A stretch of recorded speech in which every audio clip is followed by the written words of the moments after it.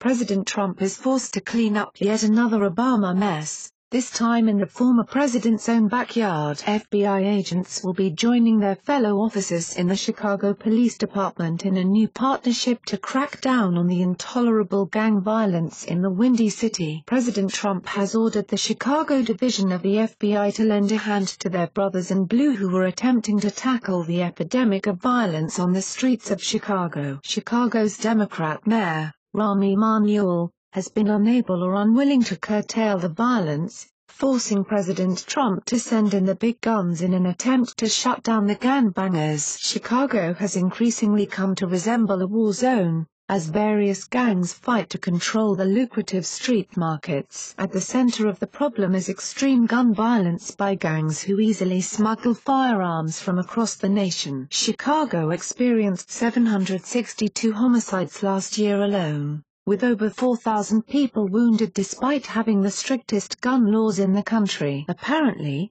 criminals ignore gun laws and sneak their weapons into the city. Who would have thought? Only law-abiding citizens are prevented from obtaining firearms, ensuring that only criminals are armed. Hard-working residents are left defenseless, as criminals are emboldened by their superior weapons. The FBI plans to work directly with the Chicago Police Department to tackle street crime head-on. They will focus on building trust in gang-ridden communities, while also targeting the deadliest criminals. The FBI sometimes battles a perception that we are only interested in terrorism or public corruption or large drug trafficking organizations, explained Michael Anderson, the special agent leading the Chicago division of the FBI. The fact is, we are interested in those things, but in Chicago we are also getting down to the street level to address violent crime, and we are specifically going after the trigger pullers and shot callers. Communities are being hijacked by a relatively small percentage of people,